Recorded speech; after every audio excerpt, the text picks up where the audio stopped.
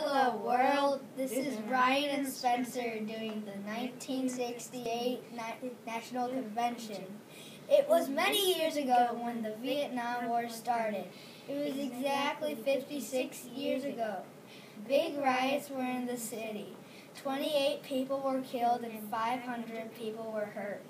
In the three-day racing riot, there was fire everywhere. Cars, trucks, and motorcycles were on fire because of all the crashes in the racing riots.